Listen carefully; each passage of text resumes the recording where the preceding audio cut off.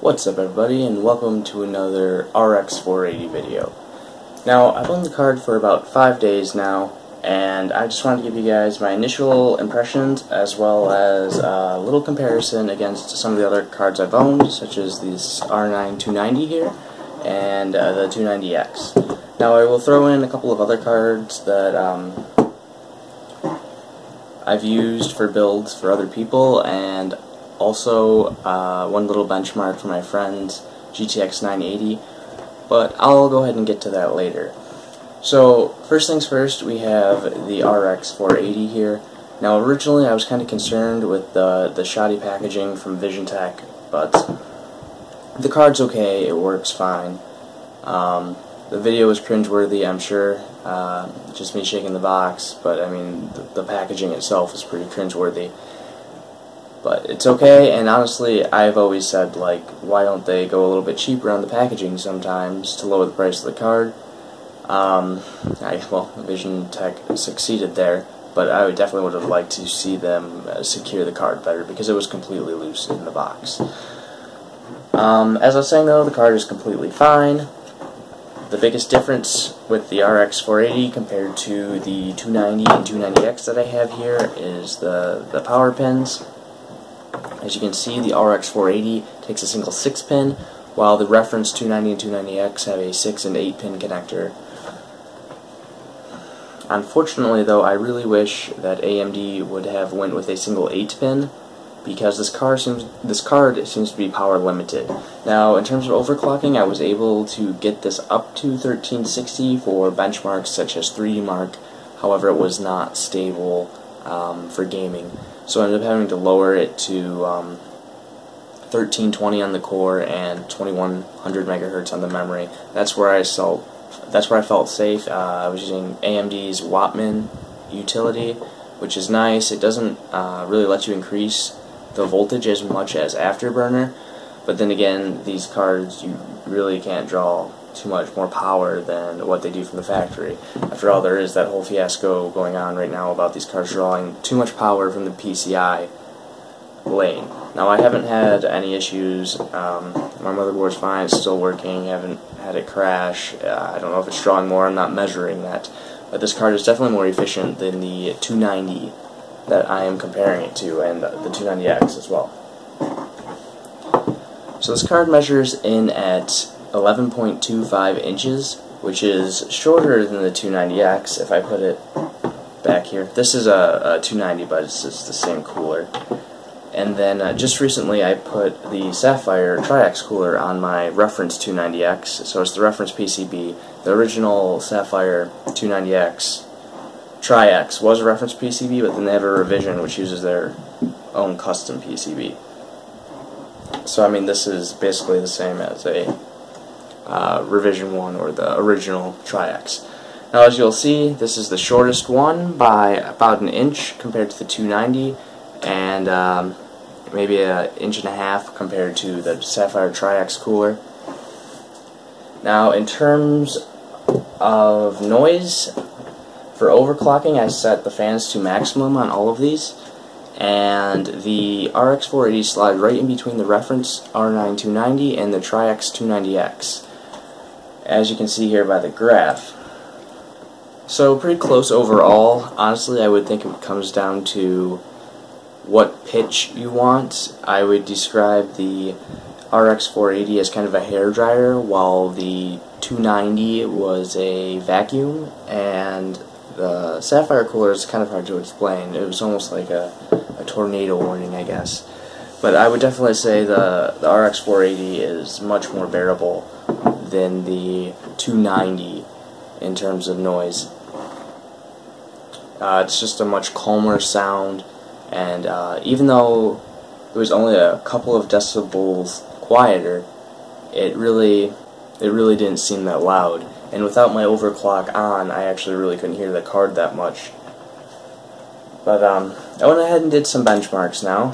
You'll notice that there's various overclocks for the different games. I haven't quite finalized them yet.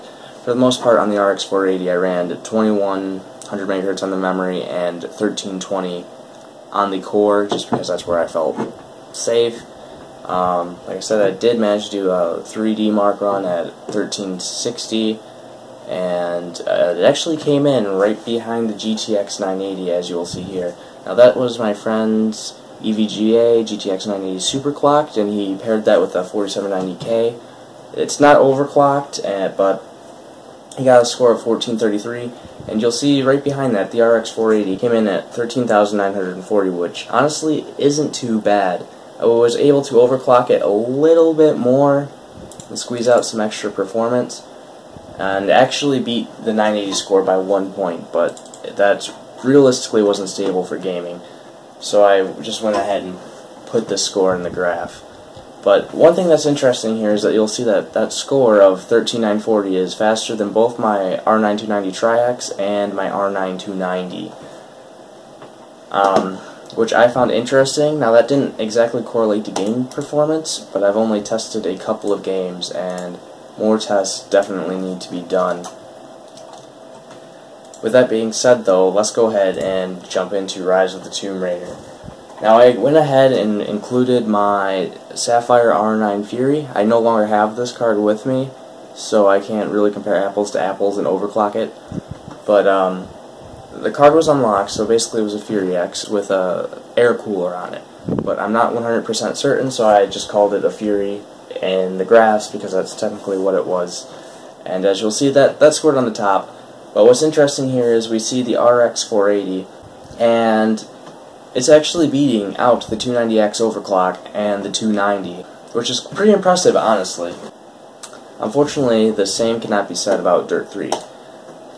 Here you'll see just the 480 and the 290s, because like I said, the 980 is my friend's card, and I don't have the Fury anymore. I sold that just before picking up the 290X, and then this 290 is actually for another build that you guys will see on my channel soon, hopefully.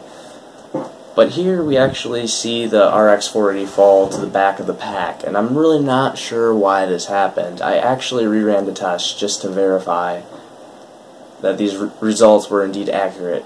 This was ran on max settings at 1080p, and you can see here that both the R9 290 and the 290X are faster than the RX 480 by quite a significant margin. And this will continue on to the Steam VR benchmark. Here we can see that the RX 480 pretty much gets destroyed by the R9 290 and the 290X. And I think that has to do with resolution scaling. If you look at some of the reviews from the other reviewers, you will see that the RX 480 does not scale very well as the resolution increases, whereas the 290 and 290X do. And I think that's largely to blame for that. And this is kind of unfortunate because VR is really what this card was targeted for. But it's clear based on the Steam VR benchmark that the 290 and 290X are a much better option for VR. Or even the 390 and 390X, those are the same cards, but yeah, so there's a pretty big difference there. I tried overclocking the RX 480 a little bit more to the point where it wasn't really stable for games, but it would complete the benchmark, and I was able to get a score of 7.2, which isn't bad. I mean, it's definitely acceptable for VR, but it's still far cry short from the R9 290 and even the 290X. And at the top of this, of course, you'll see my Tri-X Fury. So if you want to do VR, I would say you would probably want to go for the older 290 or 290X, because you can find those used pretty cheap now that the RX 480 is out. But also the GTX 1070 is available for only about $100 more, depending on which model you get. And honestly, that is also a great bang for the buck card, and I would highly consider it. Alright, so my initial impressions on this card are, for the price, it's really not bad. I would pick one up, I would use it. I've been using it in my system. I haven't bothered to put the 290X or 290 back in other than for running these benchmarks for comparison's sake. I couldn't really tell a difference. It hasn't had any issues playing modern games at 1080p. Just Cause 3, I did turn up all the settings all the way, and I did notice it was dropping into the high 40s at times, which is kind of an issue. But I mean, turning down a couple of settings would have restored it at 60. For the price, you really can't go wrong. It's low on power. It's a great card, but if you have a little bit more money in your pocket, I would go for the 1070, or I would shop around on Craigslist and try to find a 290X or 290 if you're okay with the heat and the extra power that those bring along with it. You can even find them a little bit cheaper than $200 now, making them a great buy. Not to diss the RX 480 at all, though. This is a great card.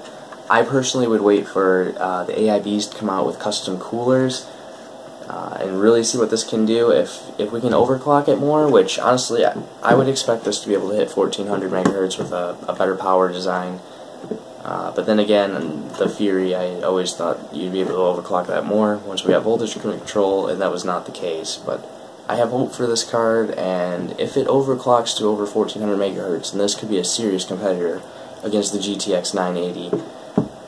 But as for right now, I would say it's kind of right in between the R9 290 and 290X in terms of performance.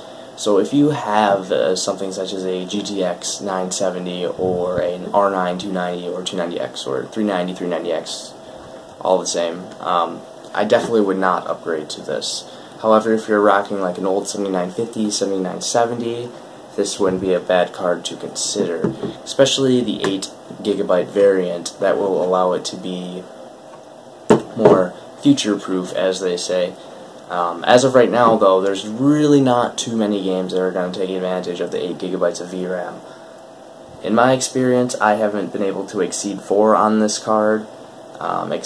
Even Forza Motorsport 6 Apex, which won't allow you to enable Ultra settings unless you have more than 6 gigs of VRAM, didn't use more than 4 in my testing.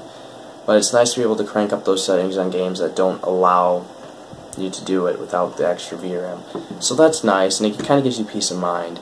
So now if you're shopping around for a new card, I might consider the RX 480 over, say, 290 or 290X just for that reason alone. However, if there's a 390 or 390X for a comparable price, I think I would have to recommend going with the 390 or 390X at this time, at least until the custom coolers for this card come out. And I think that pretty much wraps up this video. Just in a quick summary from my experience, because this is kind of an initial impression video. It's really not a bad card. I wasn't blown away. I wasn't disappointed either. I would recommend this card, unlike the Fury. I did purchase the Fury, and I was very disappointed by that. Yes, it's a fast card. It's a lot faster than this. But for the price, I don't think it was worth it, especially when you have the GTX 980 and 980 Ti. Now, obviously, all those cards are irrelevant thanks to the 1070, but this card does get my approval. And if you can't afford the 1070, then I wouldn't hesitate to pick one of these up. And that pretty much concludes this video. Thanks for watching.